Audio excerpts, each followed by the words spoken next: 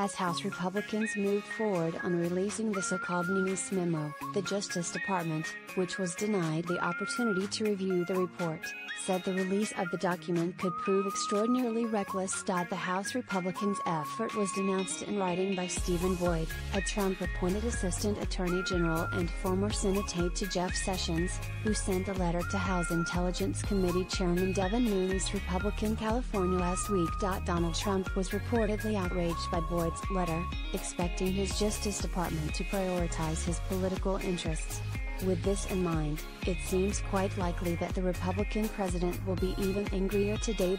Christopher Wray, the FBI director, clashed publicly with the president for the first time on Wednesday, condemning a push by House Republicans to release a secret memo that purports to show how the Bureau and the Justice Department have used their authorities to obtain a warrant to spy on a former Trump campaign advisor. The FBI was provided a limited opportunity to review this memo the day before the committee voted to release it, Mr. Wray said in a statement. As expressed during our initial review, we have grave concerns about material omissions of fact that fundamentally impact the memo's accuracy. Note, Wray knows the White House wants to see the memo released to the public.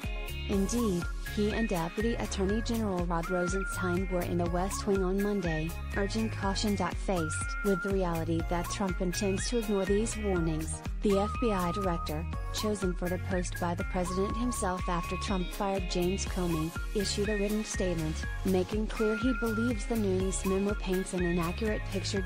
And so, Trump is suddenly confronted with an interesting choice. 1. Heed his own FBI director's warnings, keep the memo classified, and put the interests of federal law enforcement over his partisan agenda, or 2. Ignore Wray's warnings and endorse the memo's release, despite its inaccuracies. It's been a while since we've seen a president's hand-picked FBI director clash with the White House like this. Watch this space.